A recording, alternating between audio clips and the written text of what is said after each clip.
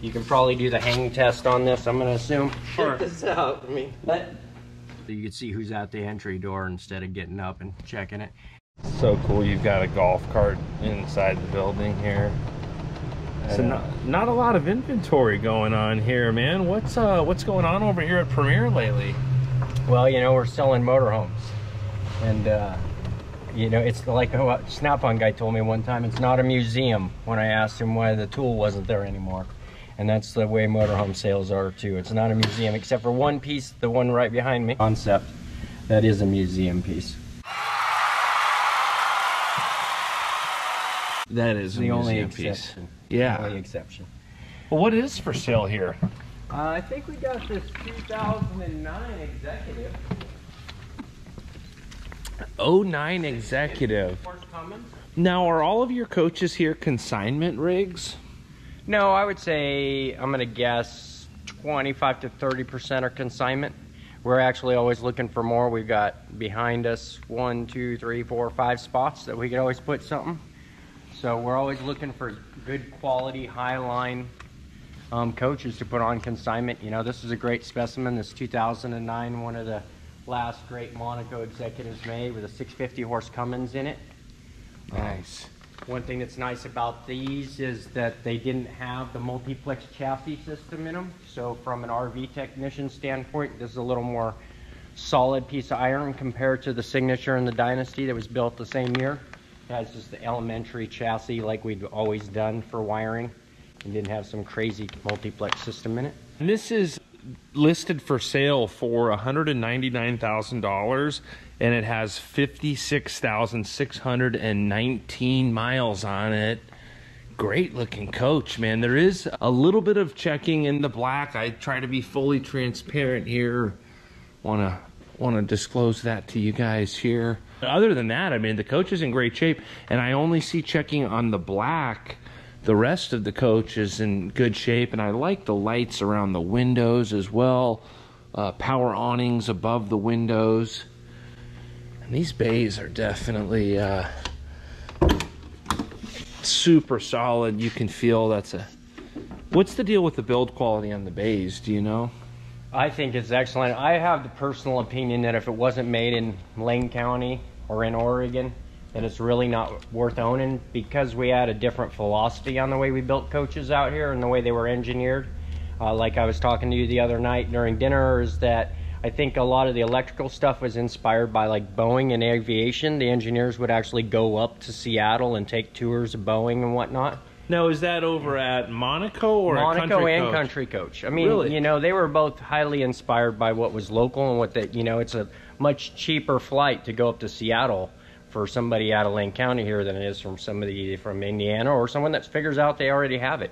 I know for sure that Country Coach was doing that. I'm pretty sure Monaco did. They were leading technology and electrical side of it too. You know, it's a little different, you know, A and B products, but you know, like this coach here, good solid construction, aluminum welded doors.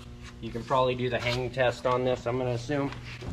Wow, dude. I mean, dude, can you do that again so that I can get it? I love the Miller family, and I love their product, but I'm gonna hold on. Dude, we're pretty hard on this door. Check this out. Wow, you did that 3 times right now. I'm a witness in several different camera angles. I don't know any other motorhome. The thing of it is it goes back to Monaco and Country Coach both built the chassis for the motorhome. So the guy sat across the way from the guy that did the engineering for the motorhome side of it and said, hey, I need these holes here or this here in the chassis, and it was all engineered and just stout, rigid stuff. I mean, the only reason why you ever see this checking really is because we thought it was great to paint coaches black. Yeah, dark covers. Yeah, and it's only, you never see it in a white. You can see, and so this is paint checking, and I need to make a video all about paint checking to just explain it a little more. That's actually probably a good video that we should film while we're here, actually. But the camera barely shows it. This is something, there's these little tiny kind of check marks basically. You'll want to check for this, and if the coach is really dirty, you won't even be able to see it, but there's basically these little cracks in the clear coat. Now, you don't see it at all on the lighter colors. Even the maroon, no checking on the maroon, and there's actually no checking in the black either. For whatever reason up there, it just didn't Right. check. And that gets back to fiberglass science. I mean, if you have a Corvette and you left it in the sun all the time, it's going to check. It's the nature of fiberglass. It has to do with heat and expansion and contraction. And of course, we all know that if you paint something black, they make a solar panel black so it gets hot. Well, you don't make them white. And anywhere where you got light colors, you're going to see that. You can watch it vary from color to color on coaches that have sat down in Indio, Phoenix, the South, just getting hammered. You'll see right here on the skirt, exact same color. There's no checking. And that's because the thicknesses of the gel coat vary, the chemicals, the amount of hardeners put in the gel coat. There's so many variables, you know. I mean, the sidewalls were made by Dow or by Mills or Miles up in Portland. These were made in-house, so totally different gel coat, totally different amounts of hardeners, totally different things. And that's why you end up with checking. Sometimes you'll even have no checking there, but checking on this fiberglass. That's a lot of education. And I'll tell you what, this is gonna be such a, I wanna keep focusing on this Monaco coach, but this is such an interesting topic. When we're done filming this, let's film a whole video all about paint checking, and then I'll make sure to leave a link in the description below. What else is going on with this coach? Sorry to cut you off there, bud. No, I'm totally with you, Yeah. because we need to show different products how it happens. Nobody's superior enough to not have that happen. Yeah, no, I've even seen that on Prevost H3s as well, on some of the older Prevost H3s. You got Oh yeah, no, and the XL2s on the top. I've seen it on Prevost as well. So let me just open and close. You mind opening and closing that basement door, just to. And no matter what, if the coach is level or if it's in travel mode, that door's still going to close the same. Some manufacturers' chassis twist and so on and so forth, and the doors all align great when it's level, but then when it's in travel mode and you're kind of crooked, the doors don't close the same. In my personal opinion, try to be an expert, but these doors will always line up no matter how the coach is sitting, if it's level or not level and whatnot. Yeah, and another cool thing about the Executives that I like is the styling cues is that they brought the skirts down a little more. So you pull in, you park on a nice level pad, you dump the air out of it, you get that nice lowrider effect, looking all cool. Put some undercoach lighting in there, make it all pop. Yeah, and the other thing I really like about it is the higher roof rails. Now, it's going to have the full awnings on the other side, but this side has that higher roof rail to give it a higher profile and a better appearance. And the way that they flow with the rear cap and the front cap really go well together. So this is a Monaco Executive. Now, is this the same as that other Monaco Executive with the Detroit Series 60 that we filmed?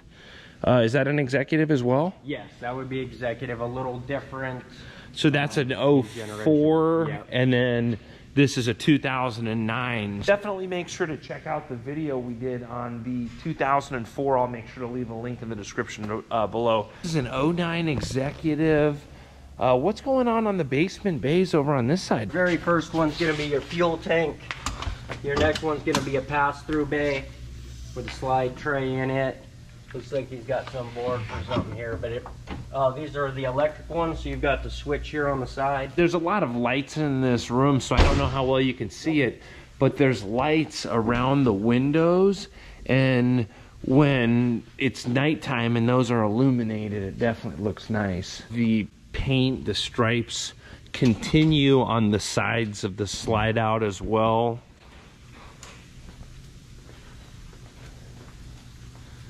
Got a nice electric Gerard window awnings too. Kind of cool to have that on this toilet room, probably is. Yeah. I haven't seen the floor plan inside yet, but I'm looking forward to seeing inside of this coach. We're going to be in there in just a minute. What kind of, this is the 650 Cummins. This is the top of the food chain here. Do you know what kind of fuel mileage these 650 Cummins get from your experience? Usually about 5.5, 6, maybe 7 miles to the gallon. Usually it's right about 6. That's what the computer automated system calculates that you're coming up with when you look on like a country coach with the silver leaf, and it tells you miles to the gallon as you're pedaling along. It's usually about 6, 6 1/4.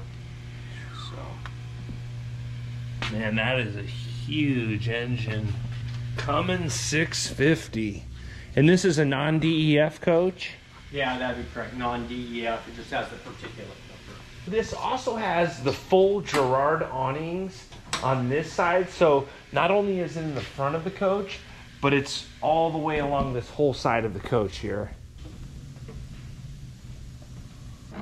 This Monaco has a pretty wide entry door as well. The leather's in really good condition. This whole cockpit area is really in good condition. You've got a drawer here with your awning controls.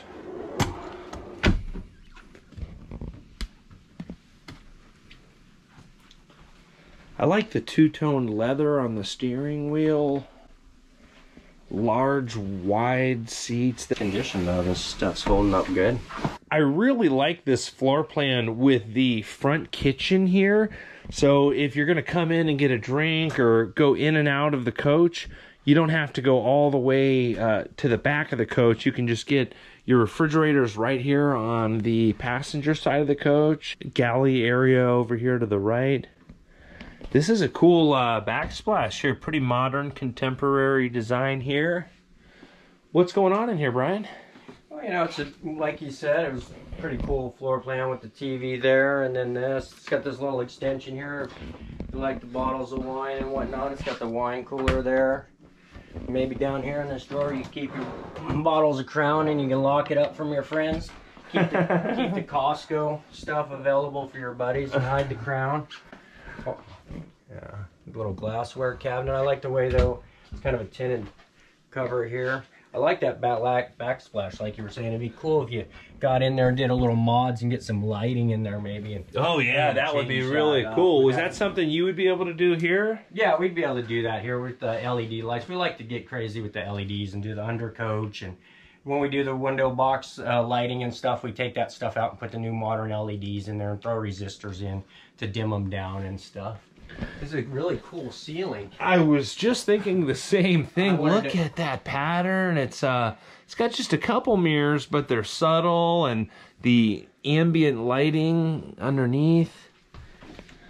I like the midship TV as well, with this really long couch over here, with the dining table over here, where you can look at the TV, and then that nice office area. Really a neat floor plan. I've never seen a coach like this with this floor plan before. You know, it's like we were talking about on that other Executives. Monaco really spent a lot of time creating floor plans, and they always came up with some pretty cool stuff. And this is a cool one here too. It's even got the sweep vent here for the vacuum, for the be able to sweep everything off into and not have to get a hose out, or myself. Cool desk here, you know, you could put a modern TV in here, run your HDMI from your laptop. You could actually, this would be a great coach for you, because you could edit and actually do everything on a bigger screen. That would be really cool to have kind of an office setup. I don't know, Brian's giving me ideas here. This is $200,000. It's about the same vintage as my coach, but it's definitely a lot nicer.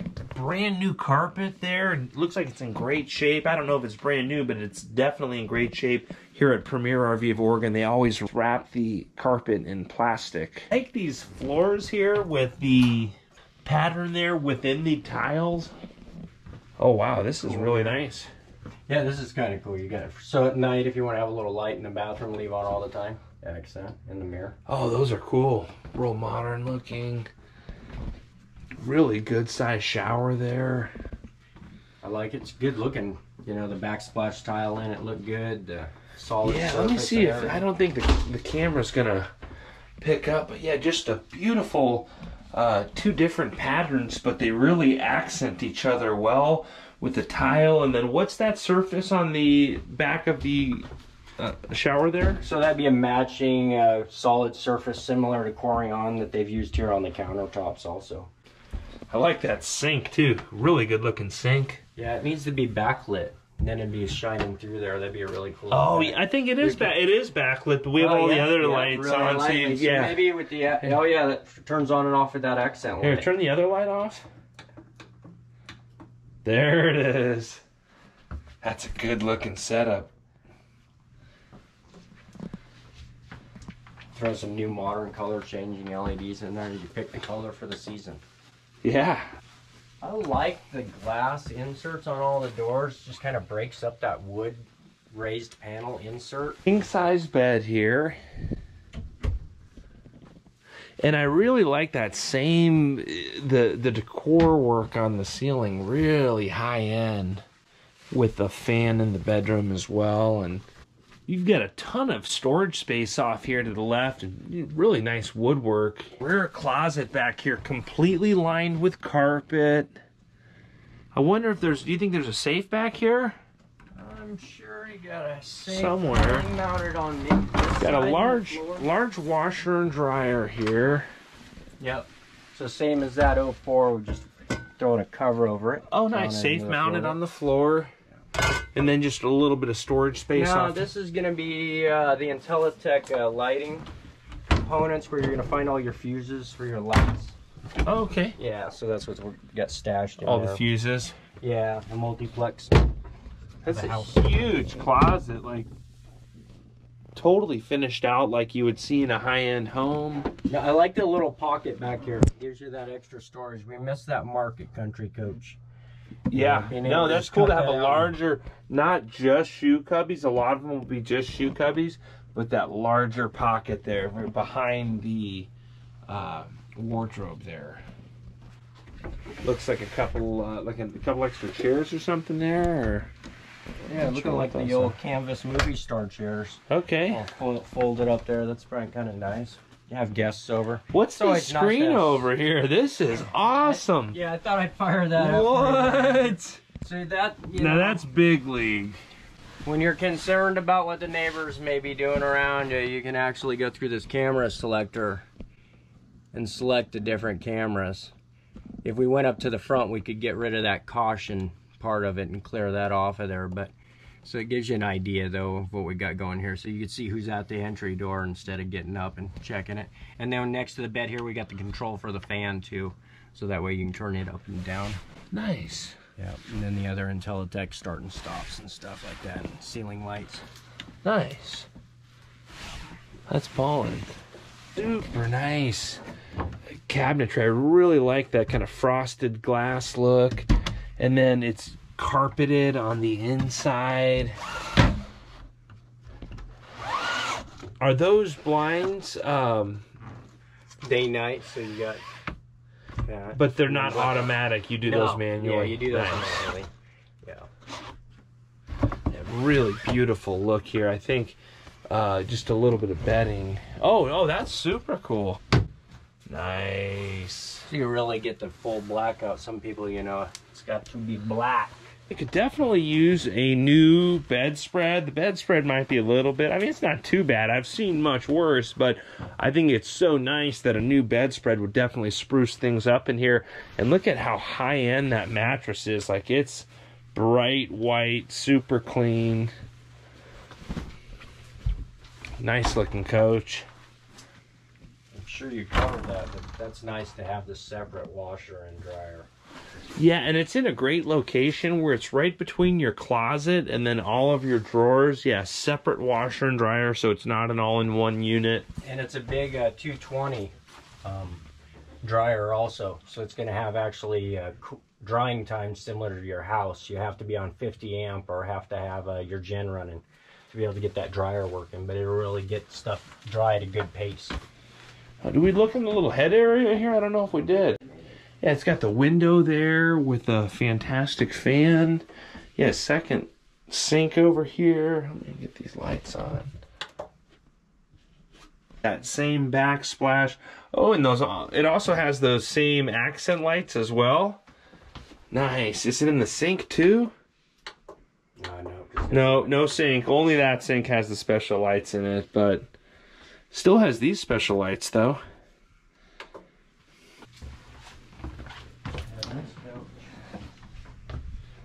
probably got the air mattress here, I'm gonna assume, so you could have some guests over. No, just Okay, just a scissor. small scissor. But Nice. still have somebody over. Oh, good deal. I like this chair. I'm gonna test this chair out here. All right, guys. Brian's trying to sell me on another coach here. He's trying to get me all excited. 200 grand, probably a little bit out of my budget. Definitely a lot of coach, so I can see why. Heated tile floors. Yourself cozy.